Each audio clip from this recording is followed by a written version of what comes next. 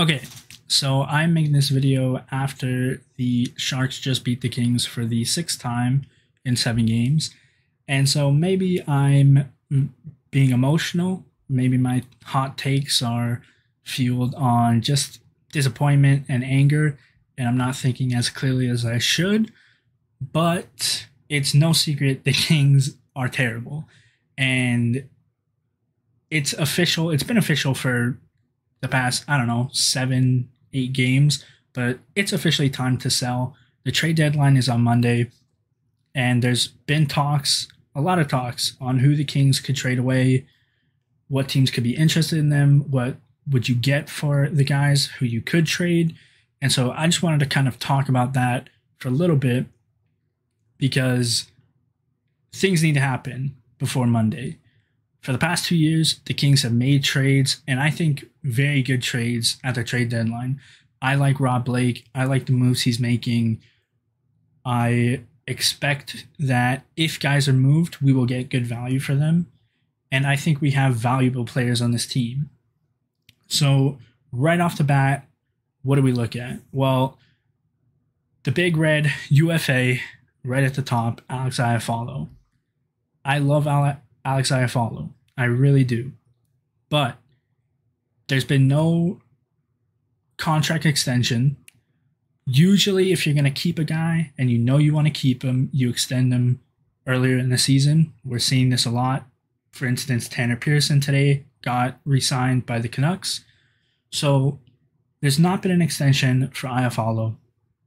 Iafallo's been pretty much from his debut the first line winger with Kopitar and Brown, and he works well there. He really does. It's clear that Kopitar likes him there. He gets goals, he gets points. He's a good player, a very good player. And whether he's playing with Kopitar or not, he's going to be a good, impactful player. He's a guy that I think a lot of teams are interested in. A lot of teams could use.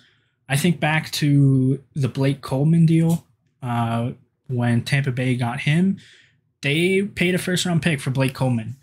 I'm going to go out on a limb and say Iafallo is better than Blake Coleman. So if the Kings were to trade him, which I'll explain in a sec, I think would be the right idea, I do believe that they could get a first-round pick. And it's going to be a later first-round pick, but think back to a guy like Toby Bjornfot when we traded Jake Muzzin and we got the first-round pick that ended up being 22nd overall. That was a great pick. Bjornfot's a good player. A first-round pick is a first-round pick, no matter where it is. And Alex Iafallo, I feel like his spot in the roster going forward, as we have all this youth and all these very high talented players, is not going to be first-line left wing. And so unless you're going to tell Iafallo, look, going forward, you're going to be a bottom 6 guy, and I don't think you're going to give him a huge raise if you're going to lower his minutes, lower his impact on the game. I feel like the right move would be to move him for Iafallo himself and for the team. We can replace Iafallo with many guys. Arthur Kaliev, to me, seems like the perfect slot in. Maybe not right away. Maybe let him finish the year in the AHL. But that's a guy who, when you look at the Kings going forward, he's a top-line scoring winger that you put with playmakers like Anze Kopitar. So, in my opinion, Iafallo for other teams is the most targeted. I think it's the one that if you're a contender and you want a guy who obviously can play on the first line, he knows how to play with very, very high-end players like a Kopitar. He understands his role. He'll understand his role whether you're putting him on the third line of your playoff team or the first line and want him to be a more complementary player. He'll do that for you. And I think any team that goes for him is getting a very good player, and he will help wherever he goes. On a scale of 1 to 10, I would say it's probably a 6 or 7. I'd say it's the most likely move that the Kings make. I don't know if the Kings are going to make it. I think they really like Iafallo. It's a weird one, but you do also have to look at his age. 27 years of age. It's not like he's one of the young guys. He's kind of in that middle group, and it's time for him to get paid. He's going to want to raise, and I don't know if the Kings, it's in their best interest to pay him a $4 or $5 million a year, keep playing him with Kopitar, and take up a top 6 role for a young prospect that we have plenty of. The next guy I'm going to talk about is Athanasiou. The interesting thing with Athanasiou is he's a restricted free agent. I know a lot of Kings fans really like him. He's coming off a game where he had 2 fights, I guess, and I'm critical of Athanasiou. I think he has unbelievable speed, obviously. One of the fastest guys in the NHL, if not the fastest. I think the skill is there sometimes, but it's not consistent enough, and I don't think he's a complementary player. One of the reasons I feel like Gabe Vilardi is struggling is because he's playing on a line with Jeff Carter and Andreas Athanasiou, and it's just not a line that meshes well together. When you look at the Grundstrom, Moore, Jared Anderson, Dolan line, that's a line that everyone has a role, they understand it, they work well together, and that's why they succeed. Same with the Kopitar line. Everybody has their role, they have different skills, and they know how to play together. The second line this year has never been cohesive. It's never felt like a line that really works off of each other, besides the random 2-on-0s or 2-on-1s that Carter will get with Athanasiou because of their speed. But I just think, I don't know if you re-sign him. I really don't. I don't think Athanasiou is a top 6 winger like he's playing right now. I think he's the perfect kind of depth forward for a really good team. Just like what happened last year when he got traded to the Oilers. I think that's the perfect position for him. Put him on a playoff competitive team with really good players and have him kind of be an X factor in the bottom 6 that you throw out there in the playoffs who can score you a goal out of nothing. Like I said, personally, on the Kings, I don't think he fits. I know a lot of Kings fans like him, but he's a guy that I think you could get a couple picks for. Not first rounders, but maybe a second, maybe a couple third and fourths. And I just think it would be a smart move because the Kings really do have a bottleneck and a log jam when it comes to the 12 forwards on the team. Not so much right now, but definitely next year and the years going forward. So it frees up a spot. It gets us assets. And I think for him as well, I think he would be put on a team that would utilize his speed and his skill more than the Kings system does. Next guy I'm going to look at is Blake Lizotte. I like Blake Lizotte. I don't think he's good enough anymore. I don't know if this move gets made because I don't think there's a market for Blake Lizotte, but it's just very apparent that he just lacks skill. He's an incredibly hard worker. He battles on the boards for such a small guy. It's awesome to watch. It's fun to watch, but he's just not good enough. And when you have a line like the third line with Anderson, Dolan, Moore, Grundstrom, a line that has that same energy, has that same grinding ability, plays that similar style. When you have guys like Austin Wagner who plays with that intensity, plays with that aggression and that style of play, but also brings an X factor in blazing speed, I don't know if Blake Lizotte has a role in the NHL. I really don't, unless he stays on fourth line center. But when you look at what they're doing with him right now, he's getting top 6, second line center duty, and it's just there's nothing there. And again, it's a spot you free up. Maybe a guy like Elias Anderson, who's killing it in the AHL right now, bring him back up. I don't think he's been given a fair shot by the Kings, and I don't know. But like I said, I don't think there's a market for Lizotte. I don't think you're getting much, if anything, for him. So it's an interesting one, but it is something that the Kings are going to have to do or think about because he is going to need a new contract this next year, and he's making $925,000 this year. You're not giving him a raise, so again, it's just there's too many players, and there's too many players that are not prospects anymore, and they got to go somewhere. So I don't know. Maybe you look for a market for him. Not sure. The other free agent for the forwards group is Trevor Moore. I think you keep Trevor Moore 100%. He's working great on that third line. He knows his role. There's a little bit of a lack of finishing there, just like with Austin Wagner, but the overall game he plays, penalty kill, I think a for sure keep. A guy that once the team gets better, he'll still have a role as a fourth line guy, kind of like a Trevor Lewis. And I think he'll evolve more into that role as he continues to stay in the league. Besides that, for the forwards, I don't think there should be any more moves. I guess besides Jeff Carter, which I talked about in his own video, why I think the Kings should buy out Jeff Carter. I think they need to buy out Jeff Carter tonight. The game was awful. I don't like the fact that he's getting the amount of game time he is. And honestly, it's tough to watch a guy who has an A on his chest and has had one for a long time. And he's definitely a leader. He's obviously super important to the team, but his time's done. It really is. And it's time to give a younger guy a letter and let them grow and let them build some more confidence. We have people like Anderson Dolan, people like Mikey Anderson, who are touted as those future NHL captains who already are playing so much more mature than they are. Maybe they get a letter. Maybe, for right now, give it back to Dustin Brown, but, free up a true leadership slot in the sense of one of the three letters that's going to be on the team for a young guy, and let that change that needs to be happening from the old guard, the old core five, to the new Kings, because it needs to happen quickly. And there's not much more time for guys like Dustin Brown and Jonathan Quick.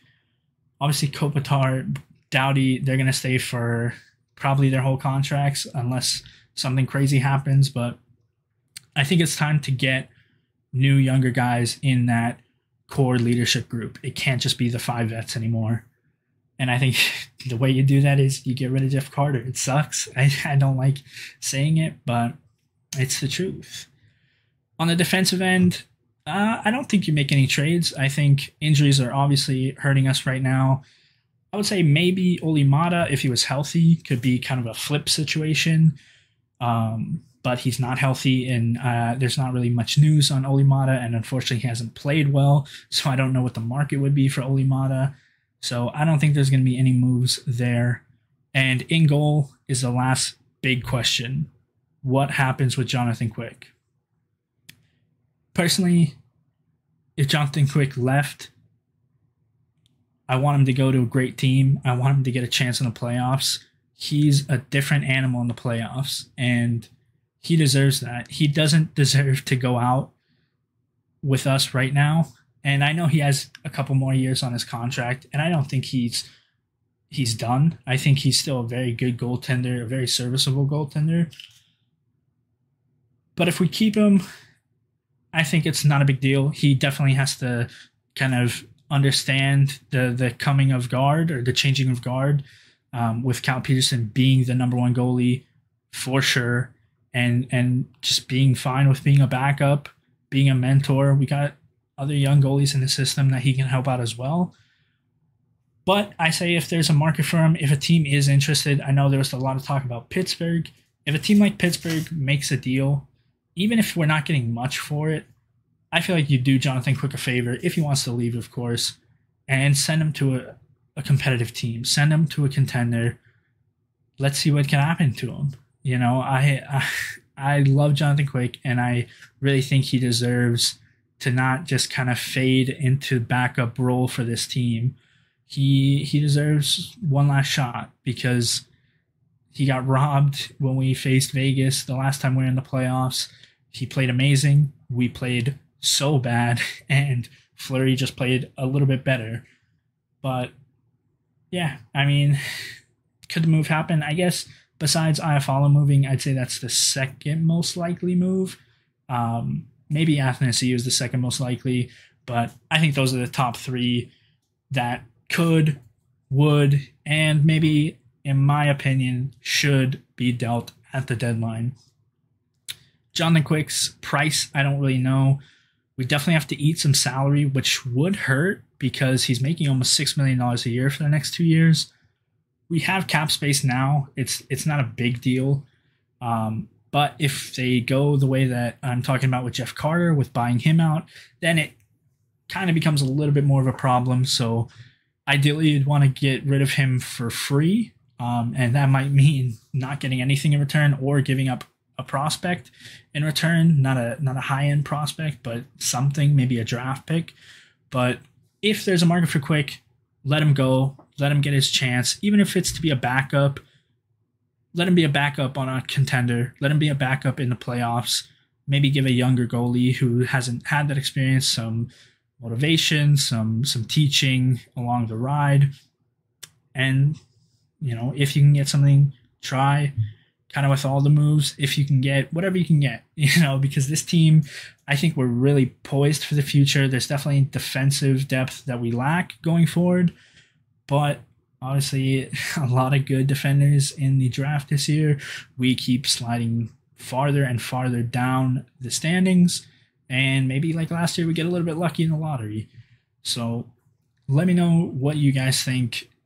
What would your thoughts be about losing any of those guys?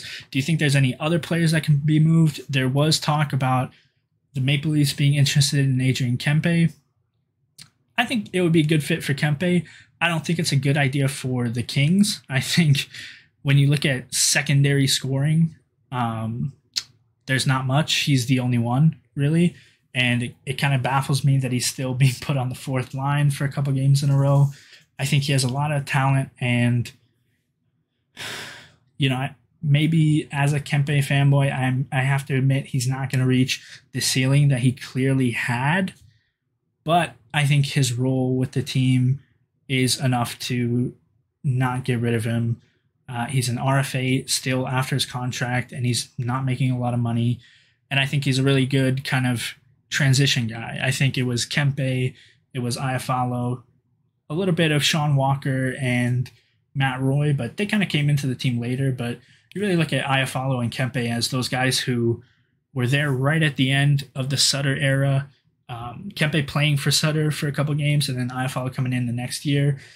And they're the medium. They're the middle guys between the old guard and the prospects. And so I think it's important to keep guys like that around so that the gap or the divide isn't too big. Just as I feel like I want to see a young guy get a letter and be, in a way, whether it be from the players or the coaching staff or the front office, kind of, given the green light of, look, this is your team too. This isn't the Kopitar, Brown, Carter, Drew Doughty, Jonathan Quick Kings.